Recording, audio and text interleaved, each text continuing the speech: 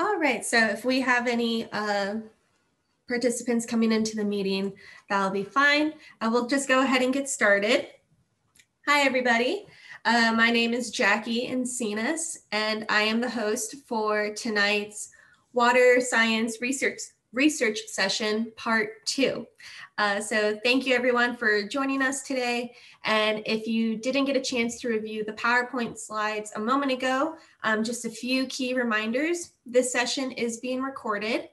And if you don't want to appear in the recording, that's fine. We just then ask that you keep your video turned off. We also ask that you please keep yourself muted during the presentation so that we make sure all of our attention is on our speakers. And if you have any questions during the presentations today, we ask that you just put them into the chat box, and we'll have a time for questions here. And I'll go over how this research session will flow here in a moment, but I'll hand it over to my co-host. Hi, everyone. My name's Cecilia, and I'm also a program assistant with Georgia Adopt-A-Stream. And we just want to give you a brief rundown of the program before we start our lovely research session. So if anybody here is unfamiliar with Georgia Adopt-A-Stream, it is a citizen science program that trains volunteers to monitor the water quality of Georgia's diverse waterways. We have an annual volunteer conference called Confluence, which you are a part of, so we thank you for joining us. And yeah, we're very happy that you all are here. So I will go ahead and turn it back over to Jackie. Thank you, Cecilia. And yes, I forgot to mention too, that we will be having a kind of informal networking session at the end of our presentations today. So if you want to stick around with us for about 15 or so minutes afterwards, we'll have a prize drawing and also just a chance to network with one another. And I am going to give a little warning ahead of time. There are a line of thunderstorms coming through the area for both Cecilia and I. So we will cross our fingers that our connections are nice and secure. But if we do cut off for any particular reason, we'll try our best to get the Zoom back up and running in the hour. So without further ado, we'll begin part 2 of our water science research session. So a little bit about this session. This is a unique and special opportunity for students and volunteers to share their water science and citizen monitoring projects with the rest of the Adopt-A-Stream community. So tonight we are joined by 3 different presenting presenters, and we are going to be hearing a variety of topics, including how properties of cigarette butts influence the quality of fresh and salt water, the chemical effects of schools reopening on Allatoona Creek, and microplastics, quantifying the number of microplastics in point and non-point sources of pollution in Metro Atlanta. So these sessions are formatted like speed rounds. So each presenter will have about 10 minutes to share their research with everyone. And then we will give about 5 minutes after each presentation for questions. So that's your time, the audience, to either put in your questions into the chat, or you're also welcome to unmute yourself or turn on your video and ask your questions directly to our speakers. All right, so let me see. Great. Okay. Our first presentation for tonight is Latosha Walker, and she entered on the undergraduate level and is affiliated with Georgia Aquarium. So Latosha, you're a co-host, so you should have the ability to share your screen, and whenever you're ready, you can begin your presentation.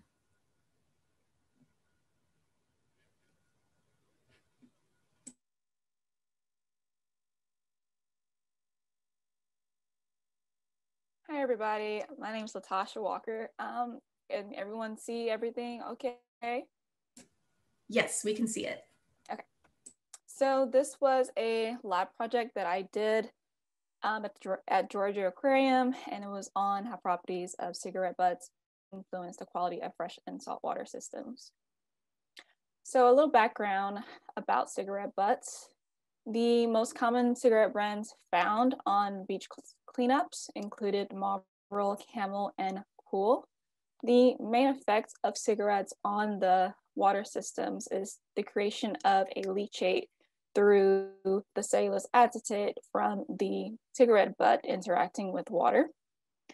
And the only interesting thing that I can find on water chemistry background with cigarettes was that after an hour, the pH did not change in a freshwater system. At the Georgia Aquarium, there are a couple of standards for the salinity and pH for saltwater and freshwater systems. For saltwater systems, that will be 30 to 35 parts per thousand. Freshwater systems are 5 parts per thousand or less. Saltwater pH is 7.8 to 8.2, and freshwater is 6.5 to 7.2. So the objective of this project was to determine the effects of cigarette butts on water quality in fresh and saltwater systems. I hypothesized that the cigarette butts will alter water quality in both the freshwater and saltwater systems. So for my methods, I used the Kool menthol long hard pack cigarettes as my main cigarette butt. I had 4 1-gallon jugs in a fume hood that were separated into freshwater and saltwater systems. The freshwater cigarette system had 2 cigarette butts in it, and the saltwater cigarette systems had 4 cigarette butts in them. In order to aerate the system, I had an air stone and an air pump connected. So for the project, it took me 5 weeks, and I measured the water chemistry for 4 days out of each week. And the first measurement was taken after an hour of the cigarettes being saturated in the water. So I tested 10 water chemistry parameters, which included bromine, carbon dioxide, dissolved oxygen, nitrite, phosphate, ammonia, alkalinity, turbidity, pH, and salinity. So for my statistical analysis, I used SPSS statistical software, and I did 2 sample t-tests to determine the differences between the control and cigarette systems for the fresh and salt water. For bromine parameter, it remained in the non-detected range, so it was not analyzed using statistics. Additionally, the phosphate, ammonia, and freshwater nitrate distribution was not normal, so I could not analyze those as well. When I did the p-value for each 2 sample tests, I got 3 parameters that were significant, which is less than the 0.05 error value. That was turbidity saltwater, turbidity freshwater, and alkalinity freshwater. For freshwater alkalinity, you can see in the blue, the freshwater cigarette system has a greater average than the orange freshwater control system. So this higher alkalinity resulted in a stabilized pH, which could affect organisms that depend on a pH change for chemical cues for migration or other lifestyle needs. For turbidity, freshwater cigarette system in blue was also greater than the freshwater control system, and same as the saltwater system was greater turbidity than the saltwater control system. So the turbidity increased and the clarity decreased because of the leachate that was created from the cellulose acetate interacting with the water. And the leachate had heavy metals in it, which was majorly cadmium and lead.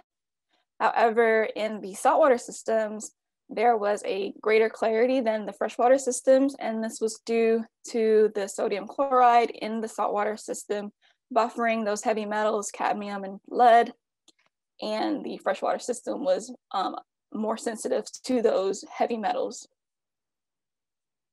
With the decreased clarity in the water, this can affect photosynthetic organisms because they will have less sun to absorb for their photosynthesis. And since there will be less photosynthetic organisms, this can create a bottom-up disruption in the food web.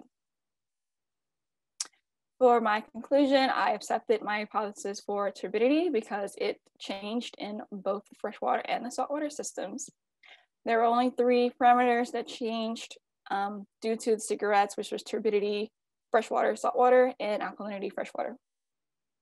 For future research, I would like to combine the different brands that you can naturally see in the beach or others freshwater, saltwater systems, because different brands have different nicotine levels and they have different heavy metal concentrations.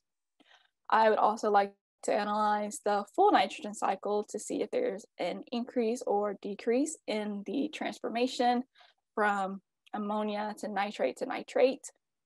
I'd also like to look at the effects of vegetation because of the turbidity being increased with the cigarettes. I want to see how that affects the photosynthesis by measuring, in particular, the chlorophyll A concentrations. Also, since this was a lab environment, I would like to test this in a natural system. And with the natural system, I want to measure different levels of heavy metals of low, medium, and high concentration to see if the heavy metals actually have an effect on the water chemistry. So for my acknowledgement, I would like to thank the Georgia Aquarium, mainly the water quality department that I did my summer internship with. And they helped me with my experimental design. They gave me materials and they gave me feedback. Do you have any questions for me?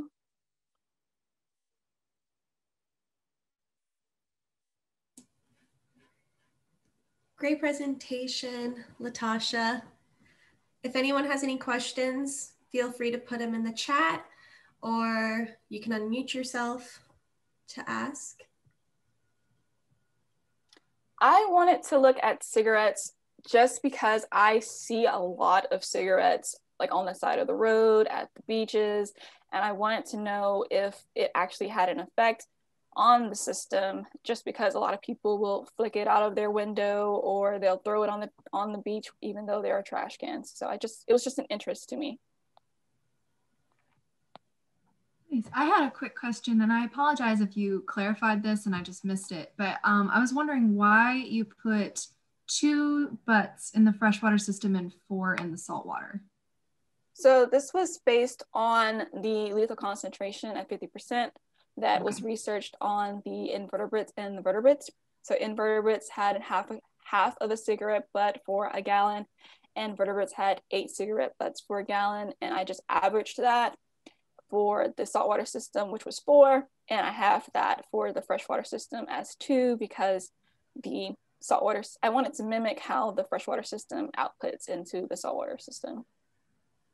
Gotcha, thank you. No, only cigarettes effect that was studied was on actual organisms and just the pH that I talked about in the background.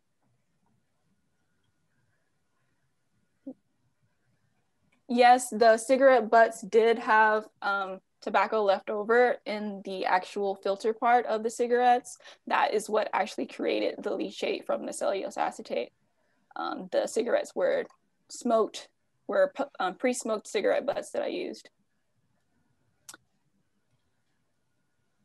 I only used pre-smoked cigarette butts, and it was determined that the unsmoked cigarette butts had a greater effect on organisms and pH, just because there's more cellulose acetate in the tobacco product left over versus it being smoked on the smoked cigarette butts. Those are some great questions that came in. I've only been, really familiar of like the adverse effects or, just cigarette butt litter because of, them being more of just like debris and getting ingested by animals. And I think it's really interesting that you really looked at more of like the chemical parameters of water quality to see, what's really happening when these materials are just littered and end up in our water. So really interesting project. Nice. Thank you. And you only worked on it for a summer? Did you say it was a summer internship? Yes, it was a summer internship in 2018, so it was only 5 weeks long. Okay, and what, did you come up with the project idea? Was this something that your advisors gave to you, or can you tell us a little bit about what made you interested in this? This was something that I had to really push because I really wanted to figure out what was going on, because a lot of, like you said, a lot of information is known about organisms, and organisms are in the water. So if you know what's going on with the water, then you can make a connection between what they're absorbing out of the water and into their system. But there was a push to make me not do it, but I was just like, if I do this one, I will also do your other project that you want me to do. And they were like, okay, yeah, go ahead. What was their reasoning for pushing against it? Because it was a water quality department, so they weren't really looking for cigarettes, because it's not, they said that it was something, they wanted it to be like an education thing for the Georgia Aquarium. So I was telling them, oh, well, people smoke cigarettes, people that smoke cigarettes come to the aquarium, so they can see that what that is actually doing, so maybe they'll stop throwing them out the window or throwing them not in the trash can. So it was I'm glad that they let me do it, but yeah, it was a push. I think we're all glad that you got to do it too and share your awesome research with us, so thank you. Thank you. I wanted to say something, if you can hear. Yes. Yeah, it's a great project. I think they can totally do something with the education on this, because cigarette butts are the most littered item worldwide. And this is really cool that you have that. Is your report or anything available? Yes, I've actually published, well, not really published, but self-published it on ResearchGate.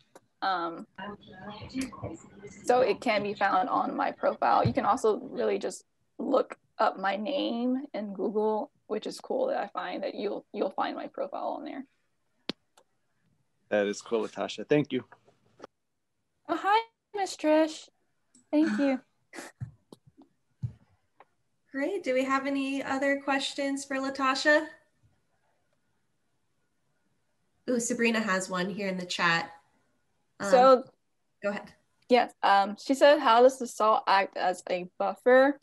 So for the sodium chloride, it was determined that the cadmium had interacted with the sodium chloride by decreasing, or the sodium chloride interacts with the cadmium by decreasing the cadmium concentration. So without the sodium chloride in the freshwater system, there was a greater cadmium concentration that affected the turbidity. So with that sodium chloride in that saltwater system, it was able to decrease the cadmium concentration and increase the clarity, but not, it was still a significant difference between the control system.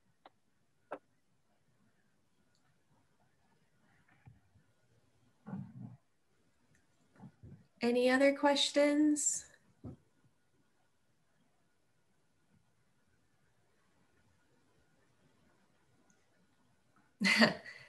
Comment. Now she has some research to add to her rant. ranting to people.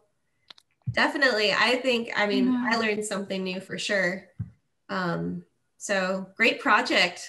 Great job, Latasha. Thank you, guys. All right. Well, if there's no more questions, then we'll move on to our second presenter. So let me see our participant list. Oh, there she is. All right, let me make sure that you can share your screen, Annabelle. Great. So our second presenter is Annabelle Stoltz, and she entered on the high school level with Kennesaw Mountain High School and also Cobb County Water Stewardship Program. So Annabelle, I'll give you the floor so that you can tell us about your research. Awesome, thank you guys. Okay, so good evening everybody. I am Annabelle Stoltz, and last semester I researched the impact schools reopening had on Allatoona Creek. So to give a little background on my work, I interned at the Cobb County Watershed Stewardship Program under Mr. Mike Colley. Due to the current times, this internship was virtual. I did complete chemical and bacterial monitoring training, and I adopted 4 sites along Allatoona Creek. So you might be wondering, what is a watershed? I'm sure you all know, but I want you to picture the largest body of water in the world, and now think of the smallest. I thought of the Pacific Ocean and then a puddle, but they're both watersheds. A watershed is the land, rain, and water run through to reach a main body of water. However, there are very few healthy watersheds in the United States. All life depends on water for drinking, but water is also used for irrigation of our crops and recreational uses. Pollution is the main cause for unhealthy watersheds, and that raindrop that fell on your roof and traveled through your gutters and down the road picked up all these unnatural substances with it that washed untreated into our creeks and rivers as well. So Cobb County lists Allatoona Creek as impaired due to little macroinvertebrate life in the creek. However, there's no obvious cause creating uninhabitable water. So this unique year provided the opportunity to evaluate schools' effect on Allatoona Creek as they opened up partway through the semester. So my research also provides a baseline of data on Allatoona Creek since there's little knowledge of it. Allatoona Creek runs through Cobb County, but the 3 sites I researched ran behind 3 schools: Harrison High School, Lost Mountain Middle School, and Dominion Christian School. The site at Due West is upstream from the schools, while Burnt Hickory is downstream. These sites allowed comparison of the water before and after crossing the schools. My main question during my research was, what impact do schools have on the pollution of Allatoona Creek based off pH, dissolved oxygen, and conductivity? However, while reading background literature, I arrived at the second question of, will the effect of schools reopening be noticeable as dissolved oxygen and conductivity changes with cooler temperatures? I came to the hypothesis that pH and dissolved oxygen levels of Allatoona Creek will decrease while conductivity increases once schools open. So, as I mentioned before, our watersheds are not healthy. In the Etowah River shed specifically, 84% of the streams did not meet state water quality standards. In 2010, 37% of the land in Cobb County was developed. As I'm sure we all know, it seems that neighborhoods and buildings are popping up faster than we can blink. But this isn't a fluke, as Metro Atlanta is one of the fastest growing areas in the country. Urbanization unnaturally affects the pathways water once took in a watershed. So urban runoff is the main source of pollution. As water travels over roads and parking lots and drainage systems, the drainage systems actually affect the pH of water. A study in 2010 showed that concrete pipes made water more basic. However, creek water tested showed that there was no change in pH. This meant that the creek water was already contaminated with the use of concrete driveways, gutters, and parking lots. Impervious surfaces also collected fuels from vehicles as well as other spills like paint.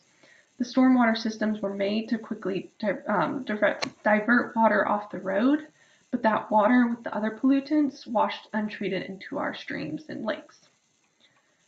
So Allatoona Creek is not only exposed to roadways which cars travel over to get to school, but also the parking lots filled with the buses and cars every day. So dissolved oxygen is required for all aquatic life and is introduced through the atmosphere or by photosynthesis by aquatic plants. Dissolved oxygen has an inverse relationship with temperature since cold water has less molecular activity, meaning that the oxygen isn't pushed out between the water molecules. However, dissolved oxygen is an indicator of water quality. Bacteria is natural and consumes organic matter, but the large amount of bacteria due to excess organic matter is shown through a decrease in dissolved oxygen. The fertilizer that you add to your gardens also makes its way through the water, but it helps the aquatic plants grow. When they die, there's an excess of matter that the bacteria must consume, increasing the amount of oxygen-consuming bacteria, decreasing the dissolved oxygen. A large amount of bacteria is also present with sewage leaks. So pH measures the acidity of the water. Ideally, Allatoona Creek should be a neutral pH of 7. At lower pHs, metals are more soluble, which increases the toxicity of the water. A healthy watershed should be able to buffer changes in pH to protect its aquatic life. So conductivity is the measure of ions in water. Temperature and pollution have a direct relationship with conductivity. Domestic and industrial waste have very high amounts of salt, and warmer waters can dissolve minerals and salt much easier. Fluctuations in conductivity is also an indicator of pollution. And macroinvertebrates are organisms visible to the naked eye without a backbone. These are insects, worms, or mollusks. They are some of the organisms that derive their oxygen from water. Some are more sensitive to pollutants than others. A study in 2007 found that as sites become more developed, aquatic life becomes more homogeneous. So the number of pollutant-tolerant macroinvertebrates are growing as the pollutant-sensitive are declining. So the ecosystem is complex and both play their part, so a diverse number of species indicates a healthy watershed. So my research is based on an exploratory casual design, as there's no prior research on Allatoona Creek, but I wanted to discover the relationship between schools opening and water health. I conducted a paired t-test, which is recommended for a small sample size. However, my data was not randomly selected, so I cannot generalize any results to the entirety of the Etowah River watershed. And due to the casual nature of the research, no definite conclusions can be drawn. I also have to assume that there's no influence from unnatural variables besides the school's opening. I use the Adopt a Stream collection process twice a week at each site to observe Allatoona Creek. So, as mentioned before, I did become a certified volunteer, and I followed their procedures for monitoring to create comparable data. I first measured the temperature of the air and water using the thermometer, and I measured conductivity through the meter. pH and dissolved oxygen were both measured in the field with the reagents, and I ran each test twice to ensure matching results, and then took the mean, and then recorded the mean. And before running the paired t-test on the pH, dissolved oxygen, and conductivity of each sites, I conducted a Shapiro-Wilks test for normality. This is a required condition for t-test and an adequate test for my small sample size. So here are the means before and after schools opened at each site. As you can see at sites 2 and 3, dissolved oxygen did not follow its expected relationship with temperature as it did at site 1. pH had minimal change at all 3 sites and conductivity increased. So the difference between means, though, was not significant to conclude a school's opening changed the chemical properties of Allatoona Creek. So at Site 1, this is expected as it was upstream from schools. Site 3 was expected to have the greatest change, but this was not shown. The very slight change in pH connects to a prior study regarding concrete surfaces, but there was no parking lots or impervious surfaces built during the time of observation. So as stated before, dissolved oxygen did not follow its inverse relationship with temperature at sites 2 and 3, but this could also be due to the excess leaves in the stream. However, it's unclear which relationship had the greater pull. So there was an increase of ions at all 3 sites, but there was no indicator of why. While these results do not illuminate a certain issue, the data does provide a strong basis for the future. The results are kind of like a double-edged sword, though. Although it supports that schools aren't polluting the creek, we still don't know what is causing the lack of macroinvertebrates. So my study only evaluated the short-term and immediate effects of schools opening. Pollutants can reach water at different times, so a longer-term study would be able to capture more of the usual lifestyle.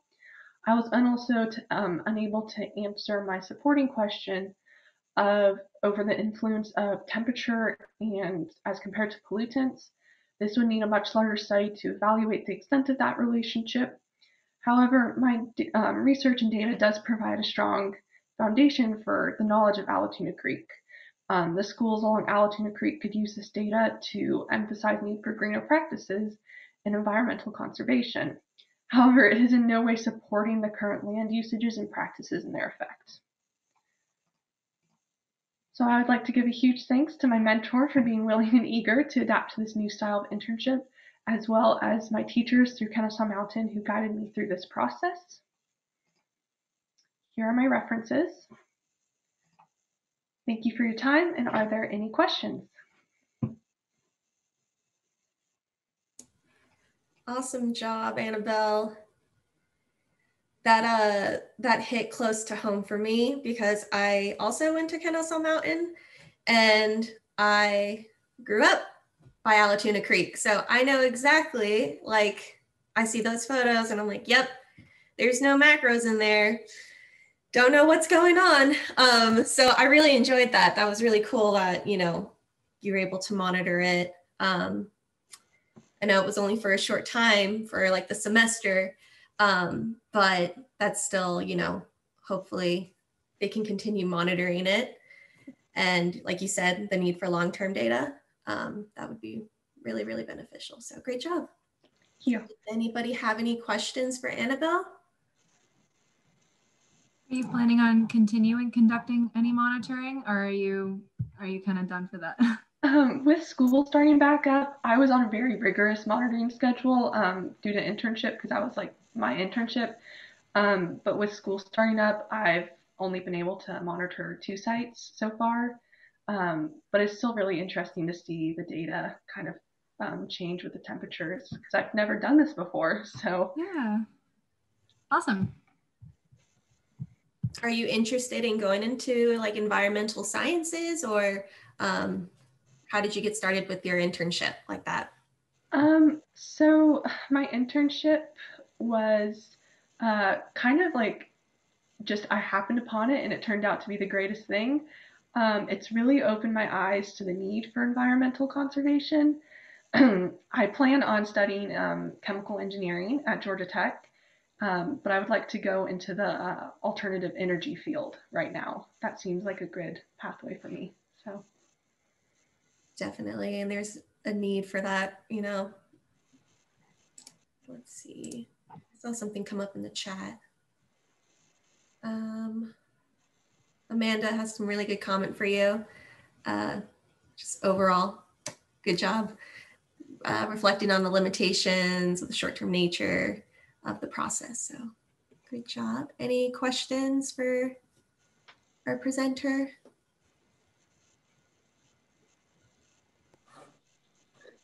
Hey, Annabelle, it's Mike.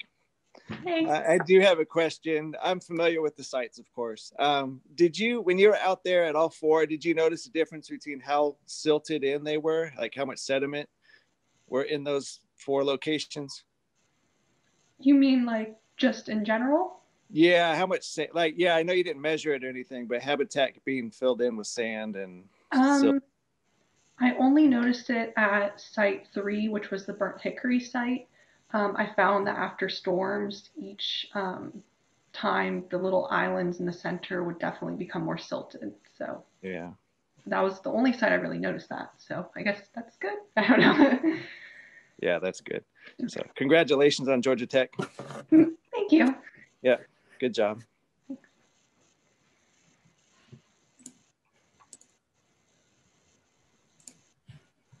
All right, well, thank you so much, Annabelle, for your wonderful presentation. We'll go ahead and move on to the next presenter. Yep. So our final presenter for the evening is Amy Pham, and she's here with us. She entered in on the high school level with Elite Scholars Academy, which is also Adopt a Stream, is a certified Adopt a Stream group. So let me get you set up here, Amy, so that you can share your screen. And whenever you're ready, the floor is yours. All right, thank you. Okay. Oh, I didn't even share. Oh my gosh. I'm sorry.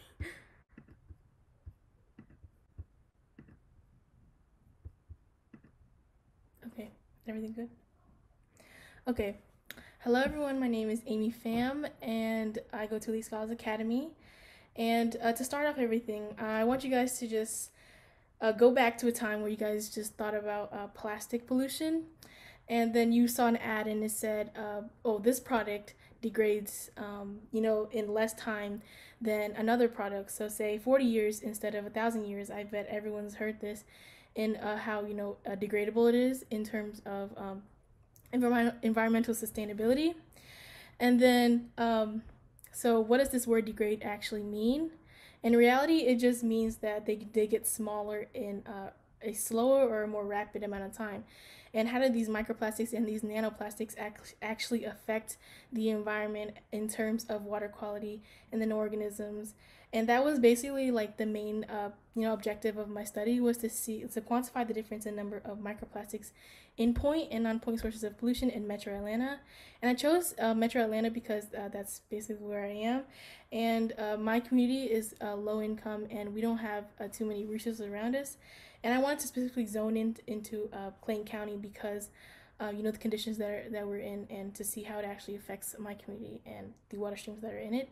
And there's only one that's outside, which is Chattahoochee River, but it was such a substantial water source I had to include it. So yeah. So the question was, what is the discrepancy between the number of microplastics in point and non-point sources of pollution per liter, and is water quality affected by the number of microplastics in the source of water? And then I hypothesized that point sources of pollution would have a higher concentration of microplastics due to how concentrated it is, because point sources of pollution tend to be smaller, while non-point sources of pollution tend to be larger in a wider scale. And then I also hypothesized that water quality would be lower in terms of the number of microplastics in this. The water quality would be lower if there's more microplastics in the source, due to the fact that these microplastics have been studied and they've been shown to be toxic vectors of harmful bacteria, toxins, and other things of that sort. So that will affect the chemical makeup of the waterway. Okay, so the project objectives were to confirm that there are microplastics in the waterway, then to enumerate the number of microplastics per source, and then to determine whether point or non-point sources of pollution contain more microplastics. And this is more into what are some of the ways to treat the waterway, because of the differences that it has between the point and non-point sources of pollution, and whether it affects the organisms in those waterways because of the source of pollution that there is. Because if there's more microplastics in one type of source of pollution, then that's going to affect the organisms and how they might consume it or digest it, in those sorts of factors. And then finally, to detect whether there is a correlation in the health of the waterway, in water quality, and the number of microplastics. So a little bit of a breakdown on microplastics. There are actually two types. One is commercialized as smaller plastics, and you can see these in beauty products in the form of microbeads. And some of the ways I've seen it is in face scrubs. And then the other type is for degraded from larger plastics, and that is what I was mentioning in the beginning on how larger plastics can degrade into smaller and smaller size classes. And then they are ubiquitous. In studies, they have been found in atmospheric deposition, which means that they're circulating around the air around us. And then it can travel from soil into plant roots. So they're seen in plants as well. And then they're found in gastrointestinal tracts of organisms, and that means that if we're actually consuming any of these these animals, we're actually consuming microplastics as well. And I've actually seen that some studies have shown that they're found in beer, which is a common beverage that people drink. And then there's not enough research on them, which means that there is no standardized methods to quantify and identify them in any medium, whether that be water, soil, or air. So that was so a part of my limitations that I had, because there was no way to like base it off of like a standardized method to research and identify them. I had to look at the recommendations from the NOAA, and then, or is it NOOA? But other studies imply that there should be more research on them, and I definitely agree after what I've done in my research. So the variables I have are non-point sources of pollution and point sources of pollution, and I actually got these two, the difference between these two from Adopt a Stream, because I did not know what that was before, which is part of the reason why this is in my like project design. And then non-point sources of pollution are contaminants that are from a wide area that cannot be pinpointed from multiple sources. So these sources of pollution come from like different sources, and then you can't really know how to treat them because you don't know really what it is and how it came there. And then a point source of pollution, that's kind of the opposite. It is when you can actually pinpoint and track to where the sources of pollution actually came from, and then sort of treat it because you know what it is and where it came from. And then the two variables of water quality parameters that I chose were pH and dissolved oxygen, because of the way it's universal and how they can indicate this, the health of the waterway. pH, it's used to determine the acidity or basicity of aqueous solution, and then dissolved oxygen is the amount of gaseous oxygen that is dissolved in the water. So then, to isolate my microplastics from each source, I sieved them in 3 different classes. Class size, it was 400 microns, 60 microns, and 30 microns, and in the size classes between those. And then I digested them with wet peroxide oxidation using hydrogen peroxide. And then I placed them in the incubator for about 24 plus or minus 1 hour for all the organic matter to digest and to just break down. And then I density separated them using sodium iodide to increase the density of the solvent so that the plastics would float and then the organic matter would settle. And then I used an equation that I did not include in this, but used an equation to be able to determine the right density that I wanted, which is about 1.8 grams per cubic centimeter, and that would separate the densities in terms of plastics and organic matter. And then I vacuum filtered them with a Buchner filter, and I looked at them under a microscope. And then I tested them whether to see if they were plastics were not using like a hot needle, and plastics would like curl while like organic matter would not. So then for the pH and dissolvation, I used the Adopt a Stream methods, which was wide range indicator and color comparator boxes for pH, and then the azide modification of the Winkler method for the dissolved oxygen. And for the controls, I had 2 filter and dissolved water blanks, and then they went through the filtration process of the methods for microplastics identification, while the other 2 field blanks were collected at the site of the of two of the sites. One was point, one was non-point, and then they went through the entire process of the isolation of microplastics.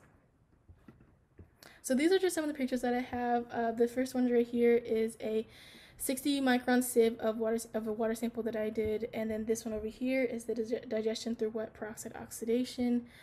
This is the hot plate and the the setup, and then this is the density separation. These were left for about 7 hours to be able to fully separate in the densities, and then this is the vacuum filtration that I used for to filter out the microplastics. And then these are the study sites that I used. The Flint River and the Chattahoochee River, those are both non-point sources of pollution. And then the Indian Lake and the watershed in Clayton State were both point sources of pollution. As you can see, they're a lot more concentrated compared to these other sources over here for the non-point. These two are both identified as drinking water or recreational type of waterways, which means that they're used for drinking water, but then they also have other uses such as the Chattahoochee River. A lot of the activity around it, there's a lot of like power plants and industrial factories. somewhere around them, which means that there's a lot of pollutants that actually go into these waterways. Well, these two, for the watershed in Clean State, there has been a little bit of construction while I did my study. In the Indian Lake, there was a drain pipe like right next to where I was sampling the water. So then this is a picture of the one of the microfibers that I found on one of the sites, and it was about 40 microns, which is pretty small. So microplastics are plastics that are like under 5 millimeters, which is about the size of a pencil eraser. So 20 microns is like a lot smaller than that. And then the results were that the hypothesis was inconclusive. This is because of a variety of factors, but some were just that the p-values that I did for the one-way ANOVA test and the t-test for microplastic difference was greater than 0.05, which means that it wasn't statistically significant. And then also because of the way that the difference in the number of microplastics from each site, it ranged from 13 to 17 particles, whether they be non-porous or point source pollution. They did not have a great variance, meaning that there wasn't as big of a difference as I wanted it to be. And then, but there was some, hint that point source pollution had a higher amount of microplastics because the average or the mean of it was higher, even though it wasn't really significant. So which is why I concluded it as to be inconclusive. And then I also tested the microplastics type, size, and color, and if they were independent from their site, and I used the Fisher exact test. And then the result of that was that it was greater than 0.05, which means that they were independent from the site, meaning that it did not depend on the site on how, frequent the microplastic type, color, and size were actually found. But they were still there and they were still present, so which is still a concern. And the pH and dissolved oxygen levels, they displayed that point source pollution had worse levels of water quality than non-point source pollution, and the p-values are actually less than 0.05, which made it significant, but it's going to be talked more about in the discussion. So these are just some of the graphs that I have. The first one here on the left is a microplastic abundance. It just shows you the controls over here on the two on the left, and then the two on the right are two on the right for the controls and two on the left for the point non-point source pollution. So this is the microplastic abundance. This is the relative abundance of microplastic color. So they're separated by, they're actually colored coordinated. The green is the green, the red is red, and it's just like the percentage of how much there were in each one. And then the relative abundance of microplastic type. So there's only fragments and fibers that were found, so that's why you only see yellow and gray. And then the relative abundance of microplastic size, the 3 classes are here. I think this is supposed to be purple, but I messed it up, sorry. But yeah, so they're the 3 size classes, and then the dissolved oxygen and pH levels. So the 2 on the left are the non-point source pollution, and then the 2 on the right, which is the gray and the yellow, are the point sources of pollution. And you can tell that these have like lower standards of water quality. So the pH for the GAEPA, the levels that are suggested for the type of waterway it should be about 6 to 8, which is, they're all in the standard, but then the actual differences in them, the non-point sources of pollution had lower levels, and you can see this here with the dissolved oxygen levels being lower in the point sources of pollution. So because of the way that the different contamination of microplastics can actually enter the water samples that I had to use a little bit of quality control to be able to control how much that could actually enter the water samples. So then I sterilized all the bottles and beakers. All the surfaces were disinfected with isopropyl alcohol, and then all equipment was either metal or glass when it could be, to prevent any contamination in terms of plastic containers. And then all samples were covered with aluminum foil when it could be. and then water collection bottles were actually collected under the water and then capped under the water, so there wouldn't be any microplastic contamination in terms of the air. And then only 100% cotton clothing was worn because of acrylic, polyester, and fleece. They all have concentrations of plastic, so it could actually affect the results.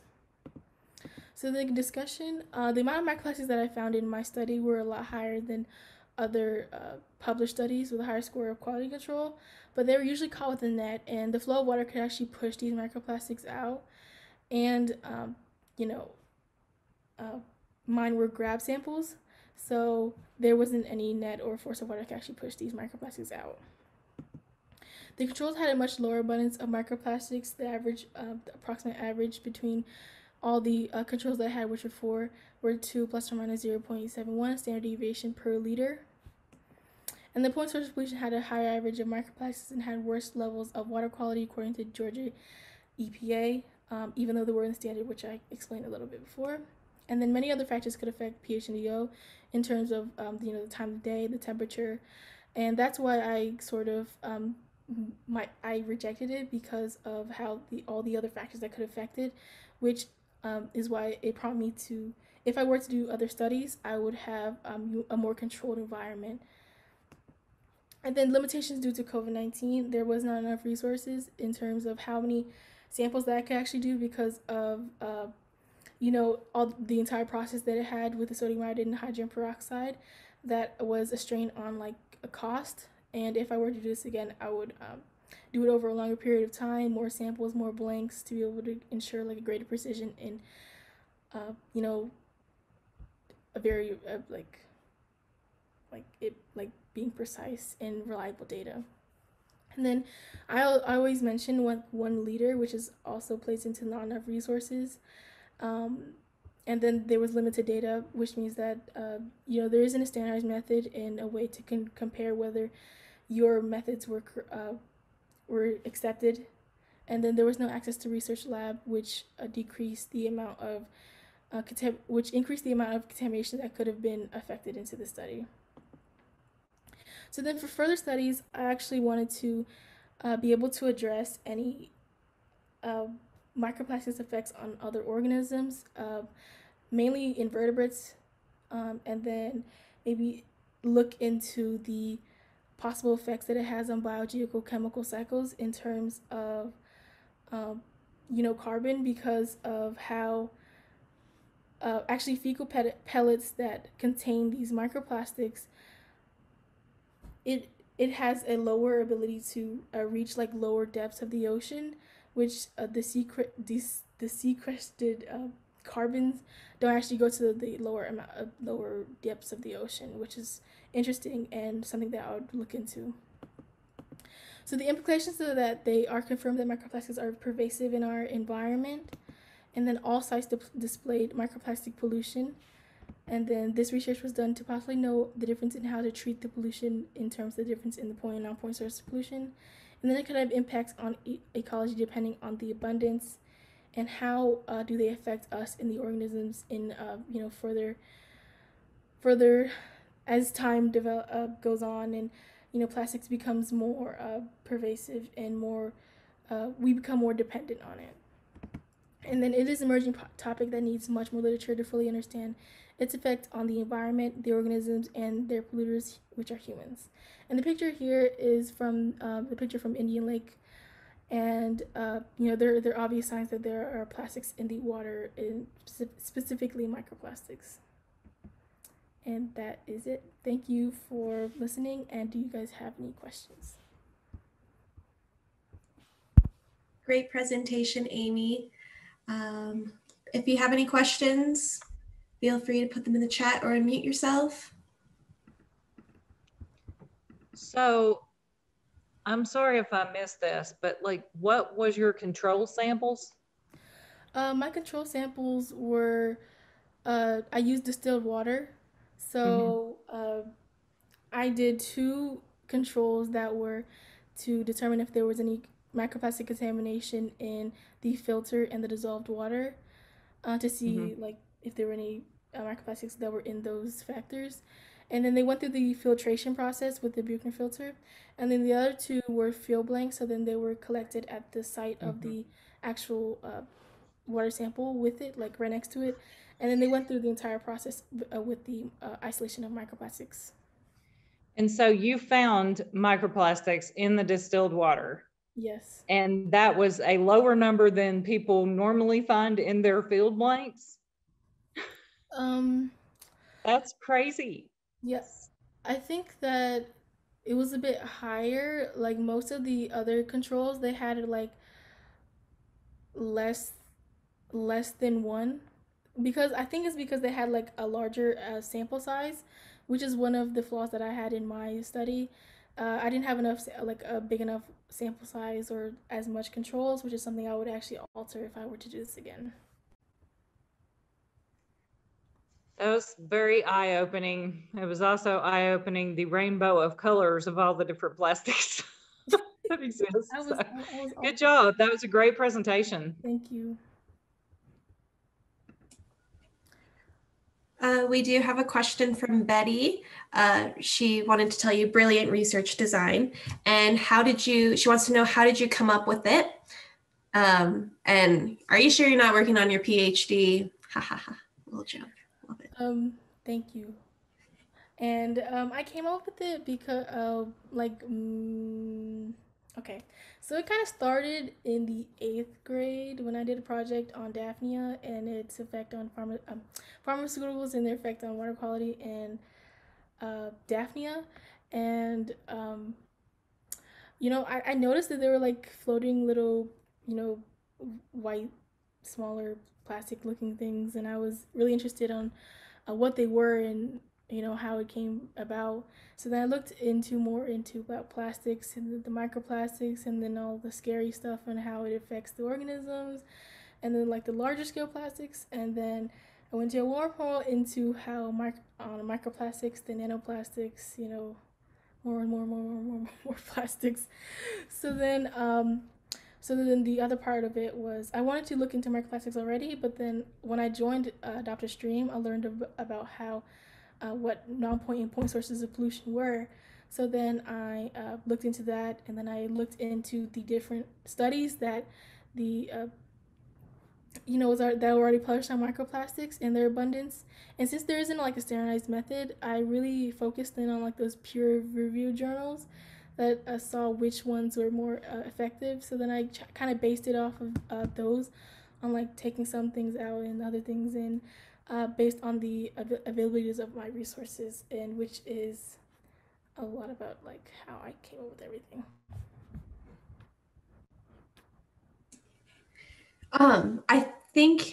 I think I just missed this in your PowerPoint, but can you quickly just go over what were the types of microplastics that you were looking at? Because you looked at it by color, by size, and then you said by type. Oh yeah, okay. Types is like basically like whether it be a micro bead, a micro foam, a microplastic, like a fragment of like a larger piece, but then it's like a irregular polygon looking type. Yeah, like a little broken chip almost. And then in my study, I only found microfibers in fragments. Okay, interesting. I know on the coast, there's a woman named Dodie who's been doing a lot of work on microplastics out there. And she said that microfibers were like the #1 thing that she's found just from laundry and stuff like that. So it's interesting that you kind of found the same thing. Yeah. Do we have any further questions for Amy? I have one question, if no one's gonna ask one, real quick. For your future studies, you said you wanted to look at the effects on invertebrates specifically. I just wanted to know why that is. Are you just interested in inverts, or is there, you know, a bigger reason why? I think it's mainly because I'm just interested in them, because I think I mentioned it before, but I did a project with Daphnia, and it was really captivating because of, you know, how their carapace is like transparent, so you can see like all their organs and stuff. And I was looking into how it might affect their, ingestion, in terms of if they were like presented with algae and then microplastics in it, which one would they like actually choose to actually consume, and whether if there was like a definite difference between which source they would actually consume. Gotcha. Well, thank you, Amy. Well, that wraps it up for tonight. It's 8 o'clock. So thank you to all of our presenters. A big virtual round of applause for all of you. Fantastic presentations and research. And yeah, I can't wait to see what future studies come out of this. So very exciting. We'll wrap it up before we go to our informal network session. So if you don't already, be sure to follow Georgia Adopt a Stream on Instagram and Facebook to keep up with all of the events we'll have coming up in the year. And also be sure to check out more Confluence sessions. We have, what is today? Today's Wednesday. So we still have the rest of the week for great lunchtime sessions and a few evening social sessions. So the link for that will be in the chat. We also have our Wonder of Water weekend where we encourage you to get outside and participate in a monitoring event or clean up a stream or just spend the day out by water. And of course, all these sessions will be posted on our YouTube page as well and on our website. Great, yeah, and I posted all of the links that she just mentioned in the chat. I also posted a link to a survey, so we'd love to hear your thoughts on all of our sessions and how we're doing. We'd love to hear your feedback, so please fill that out. We'd really appreciate that. As always, if you're interested in learning more about Adopt a Stream and would like to get involved, or if you have any questions, feel free to reach out to us as well. I also put our email in the chat. And also we have Adopt a Stream t-shirts that we are putting out as part of Confluence. So again, if you have not ordered a t-shirt, definitely check it out because we think that they're pretty snazzy. So thank you again, everybody, for joining us tonight.